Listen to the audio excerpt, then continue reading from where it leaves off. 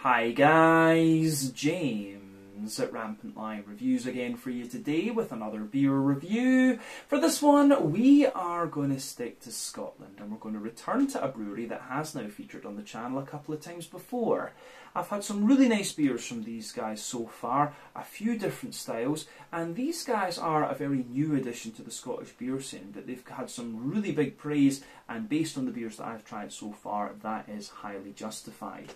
Now, the beer that we're going to have a look at today is a style that I haven't tried from them yet. It is a style, though, that I very much enjoy, one that's a little bit nostalgic for me, in fact, but it's one that you really just don't come across all that often. This is one of the very few Scottish brewed examples of this style that I can think of. So, needless to say, I'm very curious to see what this one is going to have in store for us. Hopefully it's another good beer. Hopefully it makes for an interesting review, and as always I hope that you guys watching enjoy my take on this one as well. So yeah, for this review then, we are going to head a little bit north of me here in Clackmannanshire up to Inverness, the Highland capital. We're going to go to the north of the city centre and we're going to have a look then at another beer from the wonderful Falls Brewing Company.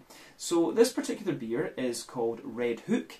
It comes in at 4.8% ABV. And this one is an American red ale.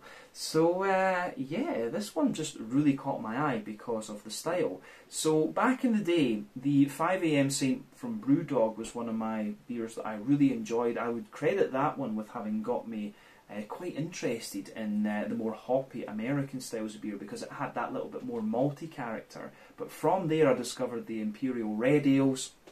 And one of the ones that really sticks in my mind from then was when I was down in New Zealand. 8 Wired Brewing Company, First Blood, New Zealand hopped, American style red IPA. Beautiful, beautiful beer, that one. I do hope I can get a bottle of that at some point and sit down on the channel and review it for you. But yeah, red ales and Imperial Reds, red IPAs and so on, these beers have a big space in my heart. So whenever I get the chance to have a look at one of these, I always jump on it, and that was the main reason behind picking up a can of this one. And I also wanted to try more from Falls because they're pretty damn solid. We've had a West Coast IPA from them, a Kolsch, and also a really kind of unusual barley wine, and they've all been great beers. So let's crack on with this one then and see what it has in store for us. The Red Hook, a 4.8% ABV American red ale from Falls Brewing Company in Inverness in the Scottish Highlands. So, as always with my reviews then, I'll tell you a little bit about the brewery before we taste the beer. If you want to get straight to the tasting though, just fast forward. All the usual links can be found in the video description below. That's the brewery website, the link to my other reviews that I've done from Falls Brewing Company before, and we will no doubt add more to that list in the near future. But there's all the usual social media down there if you want to see more reviews. Do please consider subscribing to the channel. The support you give is massively appreciated. And remember, you can go into the channel homepage and search for beer using the geography tagging system. So just go in there, use the little search bar, put in your hometown, state, county, whatever you like. If I've reviewed beers from the area that you search for, they will pop up. Failing that, you can check out the playlists of beers from different countries. You'll find this one in the Scottish playlist along with a number of other things. And you can, of course, check out the playlist of beers from other countries as well, because there are some really interesting things on the channel these days.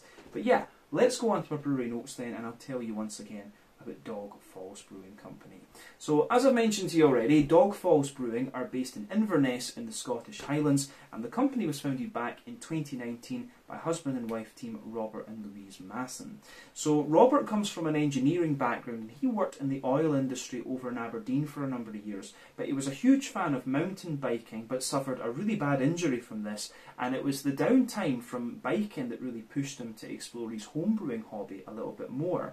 But today he takes care of the brewing side of things while Louise takes care of the admin side of the business, and I believe she also worked in the oil industry for a number of years and was involved in like project management and things like this. So between them they have the ideal set of skills to start up their own brewery. But they released their first beers at the Inverness Farmers Market in the lead up to Christmas of 2019, but they were originally producing beer in their garage in Scanieport, which was just a very small kind of 25 square metre thing, but this allowed them to produce around 20,000 litres of beer per year. But in late 2022 they relocated to a new unit on Lotland Place to the north of Inverness city centre, and they brewed their first batch of beer there in the December. But the new site saw them add 3 new 1500 litre fermenters, and they plan to produce between 1,000 and 1,500 litres of beer per week at the new facility, and no doubt that will continue to expand as time goes on. But as of August 2023, when I'm filming this review for you, these guys have produced 15 different kinds of beer according to Untappd, and as I mentioned to you, they do have quite a few different styles there. So yeah, if you get the chance to try some beers from Dog Falls, do jump on it, because their beers are a little bit difficult to get outside of the Highland region. I found one of them in one of my local shops here in Stirling. That was the Kulsh, but yeah, other than that, they are still at the moment very hard to get as of August 2023, but hopefully that will change as things go on. But yeah, that is everything I can really tell you about Dog Falls Brewing Company for the moment. The only other thing I would add to that is that they seem to be very well rounded. They've got 9 core beers from what I understand, lots of different styles, and we will see about reviewing more of those on the channel as time goes on. But the Kulsh and the West Coast IPAs, I think was a combination. It was called Combination Kulsh, and the Resonate West Coast IPA. Those are also members of the core range, along with this one here. But yeah, as I say, check out the brewery website. You can follow them on Facebook and Instagram to keep up to date with all the latest goings on, and you can check out the Rate Beer, Untappd and Beer Advocate pages to learn a little bit more about all the different beers that these guys have done. But yeah, let's go on then and have a little look at the beer itself. So once again, it is a 440 milliliter can. We'll just wipe the condensation off the can because it's been sweating in the heat here. There you can see the lovely Dog Falls Brewing Company symbol there. It's based on the shape of a hop flower, of course. You can see the river kind of going down there with the wee waterfall kind of at the end, and the big kind of pine trees there. Love the symbol for Dog Falls Brewing, of course. Plain silver top on the can there, and there you can see Red Hook American Red Ale at 4.8% ABV. It tells you a little bit about the beer on the back of the can as well, of course. But yeah, it says on the back here, 6 malts versus 1 hop, but what a hop. Cascades classic pine and grapefruit in a perfect off-centre balance with rich caramel, biscuit and toffee. Sounds kind of wrong, but it just flat out works. Dog Falls is a microbrewery in the heart of the Highlands, sustainably creating fresh, bold and distinctive beers. But yeah, should be quite nice. I'm pretty sure I bought this beer in Fort William actually, because I found some of the Dog Falls stuff in a shop there and just went for it. I was like, yeah, really need to have a look at this and see what it's all about. But yeah, Red Hook American Red Ale, 4.8% ABV. Let's have a taste of this one then and see what it's all about. We'll get it out into the glass and have a look at it properly. This will be good. For those of you that don't know, Cascade as a hop is the kind of godfather, if you like, of the American hops. 8% alpha acid. It gives you, as I say, a bit of grapefruit. It can give you a little bit of a kind of sultana-y, figgy sort of thing, depending on your malt base as well. But yeah, it's lovely. You can get these big floral and piney notes out of it too. America's very first higher alpha acid hop, of course. But in terms of what you'd expect from an American Red Ale, this beer looks pretty much bang on the money, to be honest with you. So yeah, before the head disappears, we can see that this one has poured with about a 1/3 finger of a frothy, I would say kind of cream, very light beige coloured head there. Kind of medium-sized bubbles sitting on the surface of the liquid, and it does get a little bit foamier the further up the head that you go, so you can just look at that there. It looks very, very nice. But you can see lovely sort of rich amber colour to this beer, and it's got a little bit of a kind of natural haze to it. 1 or 2 wee sediment particles just floating around in this one. Maybe I set the fridge a little bit too cold, to be honest with you, but yeah, it's all natural, of course, so not too much to worry about there. 1 or 2 big bubbles sticking toward the side of the glass, a few little ones just going up toward the bottom of the head there, but the head has incidentally faded away to just be a nice kind of thin foamy layer.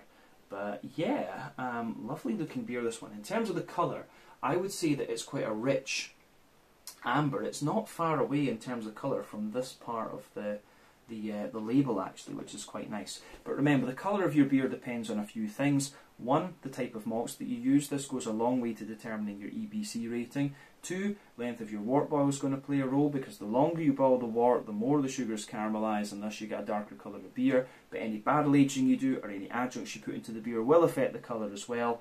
But yeah, you don't often have to care about that with American red ales or red IPAs or whatever. You're not going to often barrel age these things. But yeah, other than that, I really don't think there's too much we need to say about the appearance of this beer. It looks pretty spot on. So yeah, let's have a little look at the aroma then and see what this beer is going to have in store for us. I'm really curious to smell this one. Yeah. That's a proper hit of nostalgia, actually. Just a proper old school beer. Yeah, it really gives you just everything you would expect from the style, to be honest with you. You've got the little bit of maltiness in there, you've got the big piney resins, and then you've got the big oily fruits. When it comes to the red IPAs and the red ales and stuff like this, I think the more orangey leaning hops can do really well in these too. Cascade, of course, is a classic. A little bit of Chinook can work very well too. But yeah, the likes of, you know, Amarillo, Mosaic, Azaka, German Mandarina Bavaria, Pacifica from New Zealand as well. What was the other one down there? Oh, I've forgotten the name of it now. There's another hop from sort of Australia and New Zealand that's very good for its orangey character as well. But the more orangey leaning hops can do a really good job in these American reds too. But this beer smells absolutely lovely. So yeah, let's just try and break the aroma of this one down a little bit and describe what's happening. So yeah, for me, the backbone of the beer in here, there's a lovely little bit of just kind of fresh. There's a lovely little bit of a kind of fresh sort of wholemeal, brown bready bread crust in there. So that for me forms the backbone of the beer. There's a little touch of woodiness in there. Yeah, so fresh wholemeal, brown bready bread crust, a little bit of woodiness. And then yeah, above that there's a little bit of there's a very slight, almost like rye bready character to this one. So yeah, almost just a little bit of a sweet kind of caramelised rye bread in there. There's a little bit of nuttiness as well. Wholemeal brown bread coming out of this one for me too. But then above that, you start to get all the kind of brown sugary notes that they're talking about in there. You do get like a sort of sweet, you get like a sweet oily caramel out of this one. There's a good little bit of, it's almost like a little bit fudgy in a sense too, which is kind of interesting. So yeah, you've got that oily caramelly note in there, a little bit of an almost fudgy character too, and then yeah, that's really nice, as I say. Yeah, straight up oily caramel covering up the booze of the beer, a little bit of McVitie's digestive biscuit in there, a little touch of toasty brown sugar as well. But yeah, wholemeal brown bread, yeah, a wholemeal brown bread in there, a little bit of a more kind of, I would say, yeah, just a little touch of an almost rye bready character too. But yeah, I really like how the aroma of this beer goes together. In fact, the way everything kind of pieces together in this one, I think, is very, very nice. So it gets a big thumbs up from me. Yeah, I like the malty side of things in this one for sure. Very, yeah, just very much a nostalgia drop for me, I have to say. But yeah, let's have a little look at the hoppy side of things then. So the green component in this beer is pretty distinctive. I mean, it's you know, if you know Cascade, you're getting all these elements out of it. So you do get a teeny little bit of earthiness, but there's a big oily floral kind of note out of this one for me. So kind of at the front of the nose, you're getting that big sort of floral aromaticity. There is a wee touch of pine resin in there, but you've also got, you do also have a good little bit of, you do also have a good little bit of an oily kind of grassy character coming out of this beer too, which I think is great. So yeah, I really like that about this beer for sure. A big oily kind of grassy character coming out of this one. It has got a wee bit of zestiness to it as well, which is something you do want from the style. So yeah, little bit of earthiness, a little touch of herbal character, wee bit of pine resin underneath, good little bit of kind of floral aromaticity, then a sort of oily grassy character out of this one, which does have a wee bit of zestiness. Remember, with beers like this though, there are 3 types of hoppings that you can use. There is early edition hopping, which takes place within the first hour of the wort boil. That gives you a good little bit of dankness in your aroma, but it also gives you like a lot of bitterness as well in the flavour. You've got late edition hopping within the last half hour of the wort boil. That gives you a little bit of bitterness, but mainly kind of just like flavour and aroma. And it will give you quite a bright green component in terms of aroma as well. And then dry hopping after the wort boil takes place is all about giving you more flavour and aroma in the beer, but that will give you quite a bright aroma rather than a deeper, danker sort of thing. West Coast IPAs, of course, use all 3 types of hoppings. The more modern, or the newer, I should say, New England IPAs tend to use late edition and dry hopping. American Reds in the day always used a little bit of early edition hopping to give you that big, deep resiny note, which you do get out of this beer in swathes, to be honest with you. But yeah, aroma-wise, on the fruity side of things, for me, yeah, you do get that kind of distinctive grapefruity type note from the Cascade, but I also get quite a little bit of an almost orangey note. If I was smelling this one blind, I would think there was a bit of Amarillo or Mosaic or something like that in this one. So yeah, this you do have, with the Cascade, you're getting the grapefruit, you're getting that sort of datey sultana type note as well, which is quite common with this hop, I would say. So a little bit of a datey sultana sort of thing. And then, yeah, you have all of these lovely sort of, I get a bit of an orangey character out of it too, and almost a little touch of fig or something. But yeah, the aroma of this beer on the fruity side of things is absolutely lovely. I could sit and smell this all day, and it really is a sort of nostalgia hook for me, actually. So yeah, I think calling it Red Hook is quite an interesting one, because you know it will get you hooked on these red ales. So yeah, I like that. But yeah, as I always say, just take a little bit of time to enjoy the aroma of the beer before you get stuck into it, because you know the red ale is something you don't come across all that often these days. But yeah, let's just get the rest of this into the glass, and we'll have a taste of it and see how we go. So yeah, this one is the Red Hook, a 4.8% American red ale from Falls Brewing Company in Inverness in the Scottish Highlands. Let's get stuck in. Slàinte, skål, cheers.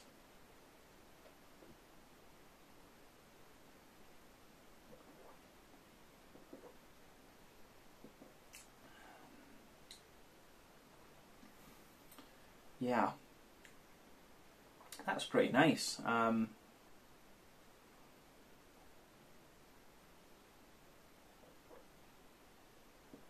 Yeah, really nice beer, this one.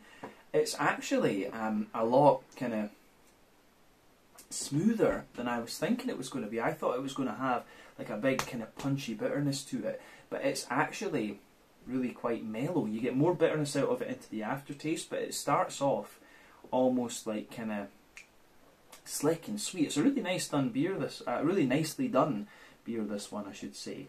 My English is getting terrible these days, thinking in Swedish too much.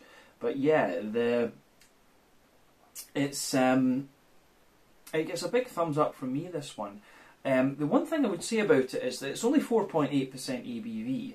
You know, I think this beer would be even better if you took it to the kind of 6% mark and just gave it that little bit more maltiness and things, just gave it that little bit more kind of oomph, if you like. I would, on the basis of this one, I would love to see them do, you know, an 8% or so Imperial Red too, because I think when you're going to have the more malty, the slightly more malty leaning styles like this, unless you're kind of going to go for like a German Doppelbock or Dunkel Lager, or you know, something like this. Doppelbock kind of makes my point. If you think about a Dunkel versus a Doppelbock, they are very similar in their flavour profiles, but the Doppelbock is just a bit more indulgent than the Dunkel. That's the kind of feeling I get from this beer. I can see why, if this one's going to be a core range beer, yeah, you want to go for the kind of lower ABV.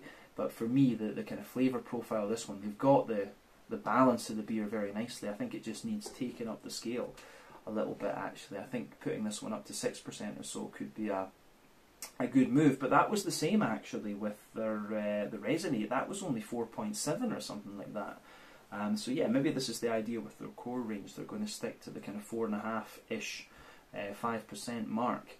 But yeah, this, as I say, they've shown with this beer they can do it, so it'd be nice to see them just take it up the scale a little bit and be a bit more bold with it. So maybe that will just come in time. We have to remember that Dog Falls are still kind of, I don't know if it's right to say they're finding their feet, but yeah, they're still kind of testing the waters and the market and stuff with their beer. But solid American radio, gets a thumbs up from me. Let's do as we always do then with the beer and just break it down and describe the flavour a wee bit more in depth.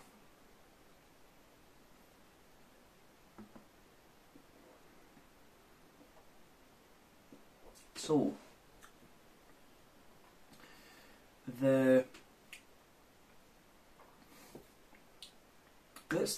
we go, this beer gives you everything you want in terms of the style. You've got the lovely oily maltiness in there, you get a nice little bit of bitter hop, and you've also got the oily fruity character coming out of it, which, as I say, is great.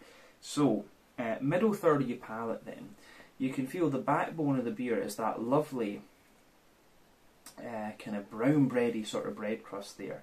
As you move further forward toward the, front of that middle third of your palate, you get a little touch of woodiness in there, which is quite interesting. So you get a little touch of a kind of woody character in there, and then you get above that teeny little bit of cracker, but mainly a kind of denser sort of rye bready character. So yeah, you've got the bread crust underneath, a more dense kind of rye bready character, and then above that you get the more the kind of lighter wholemeal brown bready character coming out of the beer, which I think is great. So yeah, that gets a thumbs up from me too. The way that the bready and bread crusty base in this beer goes together is really nice. On the wholemeal kind of brown bready character, you do get a wee bit of nuttiness coming out of it too, which is really nice. But that's a very sort of mild flavour, and it, as I say, it comes out more the further into the aftertaste you go.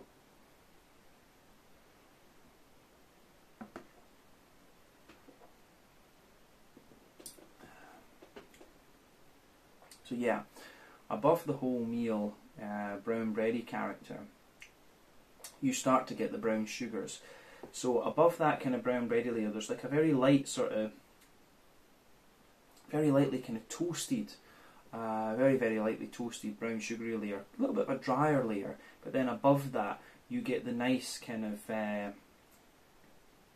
you get a little bit of the more oily brown sugar coming out of this one. So in the base it does have a little bit of a very slightly leathery character, which is usually characteristic of a longer wort boil, but in the case of an IPA, you're not really going to do that, to be honest with you. But yeah, you get a very slightly leathery brown sugary layer, then above that you get the more oily caramelly notes, and then in the dead centre of your palate you do get a teeny, you just get a more concentrated brown sugar, and of course that's because of the presence of the alcohol. But at 4.8% ABV, you're not getting the intensity of brown sugary flavour in this beer that you will get from some others that are toward the 6% mark. But this is a red ale, it's not a red IPA. That's the other distinction we have to make with this one. So yeah.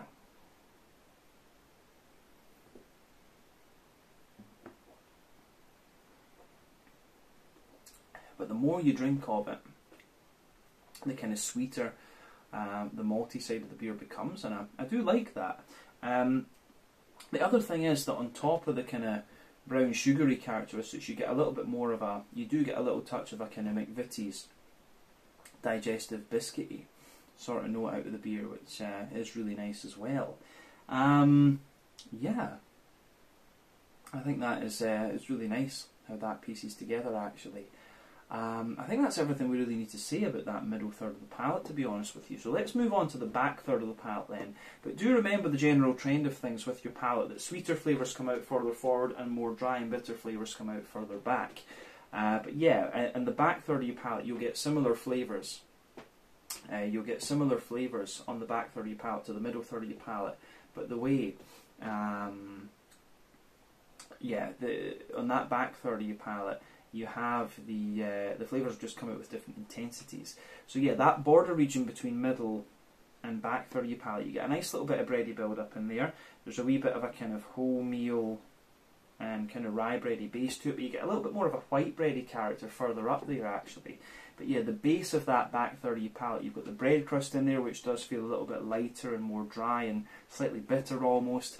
Then above that, you get a bit of cracker. There's like a little bit of an almost Jacob's cream cracker there. Then you get a sort of rye bready layer, and then you get a more kind of wholemeal brown bready layer above that. And these two bready layers are just lighter and more airy than they are in the middle third of your palate. That's for sure.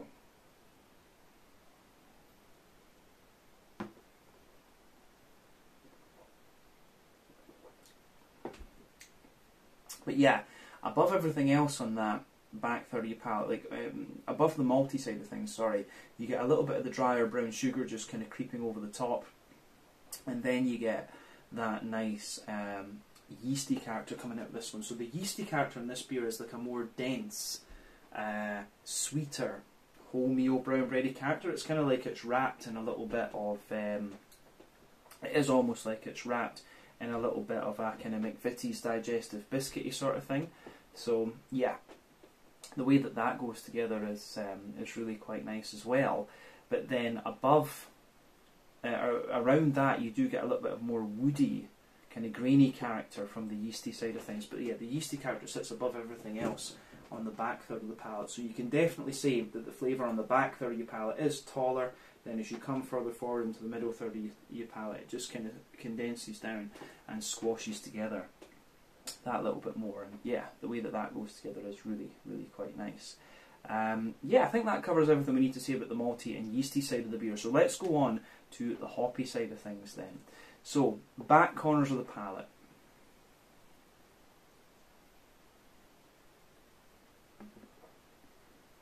Green component time, basically, the edges of the tongue. So yeah, in the back corners of the palate, you do get a nice little bit of earthiness there. As you move further forward, there's a little bit of herbal character, and as you push further forward along the sides of your tongue there, you do get a little bit of pine resin, kind of, you do get a little bit of a pine resin kind of underneath that, and you get a nice kind of oily, you do get a nice sort of oily, but slightly spicy floral aromaticity as you reach the front corners of the palate. But round the front curve of the tongue, you get a little bit of a lighter grassy sort of thing out of this one, and it's quite an oily and sort of wet leafy grassy kind of thing, you know, like freshly cut grass. That's what you get. But yeah, the piney resin and the sort of floral notes linger there, and they become a bit more prominent the further into the aftertaste that you go. But yeah, on the front third of your palate then, the fruity side of the beer, let's have a wee look at that. The border region between front third and middle third of your palate, you get a nice little bit of kind of bready build up in there. So yeah, lovely little bit of bready build up in there. Wholemeal brown bread underneath and a white bread on top, and then the base of that, yeah, the base of that front third of your palate, you've got a little bit more of a kind of, as I say, you've got a little bit more of a kind of wholemeal brown bready character there. You've got the bread crust, bit of cracker, the wholemeal brown bread, the bit of white bread, and then you get that nice oily bubble where the juicy fruity esters come out and just roll their way out of the beer. So yeah, the way that that goes together is quite nice.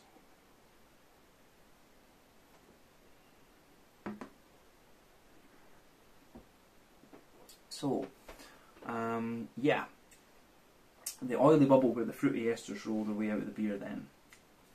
At the back of that front third of your palate, you do get a little bit of a more kind of pungent grapefruit type flavour there, so you can feel that. And then as you move further forward, there's a little bit more, yeah, as you move further forward from that, you definitely get a little bit more of a,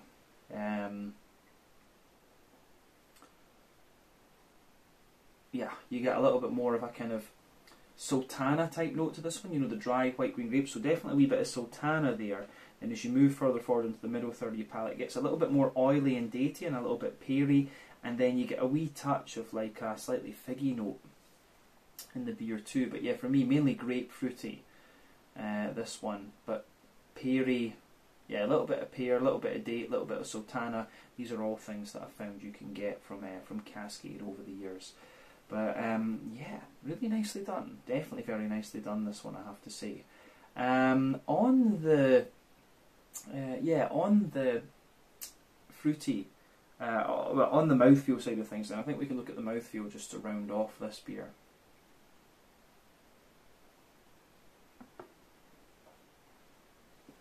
So yeah, for me, mouthfeel wise, this beer, it's mid-bodied. Carbonation is very, very smooth. It does have a nice kind of slick oiliness to it, I would say, as well, which is what you want from a red ale or a red IPA or whatever. So yeah, it does have a little bit of cleanliness to it though, and as I've often said in Scottish reviews, we're very proud of our tap water in Scotland, and the quality of the water in this beer is quite evident when you taste the thing. But yeah, in terms of the IBUs of this beer, I think we're talking, I think we have to be talking about 60-ish IBUs for this beer, maybe a little bit north of that, because yeah, you do have that kind of pine resin and floral character there, which lingers into the aftertaste. But yeah, the way that everything pieces together in that regard, I think, is really nice as well. But yeah, on the on the malty side of things, you get a little bit of dryness underneath, a bit of smoothness in the middle, and a wee bit of sweetness on top of that. Then yeah, you do get a really nice kind of oily, fruity character coming out of the beer too. So the fruity character in this one is quite sweet, but it does have a wee bit of that kind of zestiness from the grapefruit in the Cascade too. So yeah, really interesting on this beer, really quite slick and oily with just a little bit of bitterness out of it the further you go into the aftertaste. But as I say, I really like how this beer goes together, and it gets a thumbs up from me. So yeah, I think we can leave it at that for this one. This was the Red Hook, an American red ale, really nicely balanced and just drinkable beer this, but I think this could be even better if it's just taken up a little bit to say 6% or something and made into like a red IPA, because they have got the malt base and the hop balance in this really nice. Just make it that little bit bolder, I would say. But yeah, another very, very solid beer from Falls Brewing, and I certainly look forward to seeing how these guys progress as time goes on. But yeah, let's leave it there. Once again, thank you for watching my beer reviews. Until the next time, please like, subscribe, share, all the usual YouTube stuff. Let me know your own thoughts on this beer in the comment section below. Let me know what your favourite beers are from Falls Brewing as well, and we will no doubt return to these guys again at some point in the near future. We need to try a lager and a dark beer from them next, I think, so we'll keep our eyes peeled for those. But in the meantime, check out my social media, check out their social media, and I'll see you guys again in another review. Do give me some radio recommendations in the comment section below as well. Slàinte, skål, and cheers.